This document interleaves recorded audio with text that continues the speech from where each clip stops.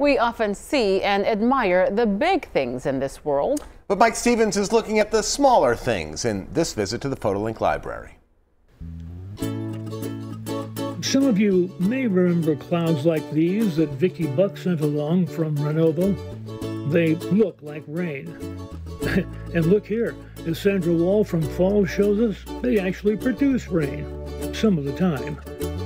Get a little rain and things seem to spring to life. Flowers here from Frank Saponsic and Loyalsock State Forest.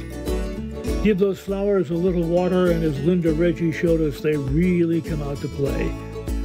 And to accept visitors, Greg Slussow sent us this little capture from Stroudsburg.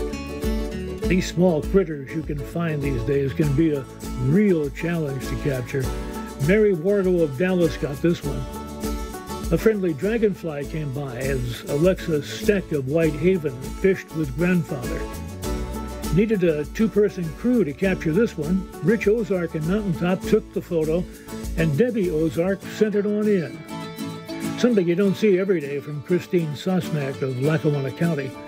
From Laura Snyder in Muncie, an image entitled Nature Close-Up, and it is that. Small but interesting is this little one.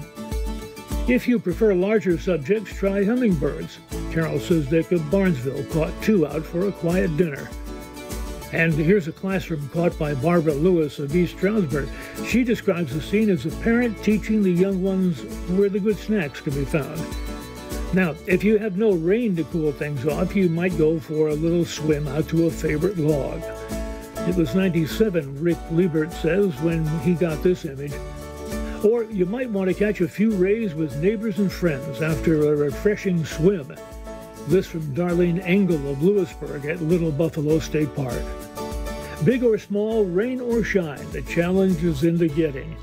Rain brought a rainbow to Laura Frank's camera in Greentown, and here's what she captured. See it, save it, send it on in to the PhotoLink Library. I'm Mike Stevens.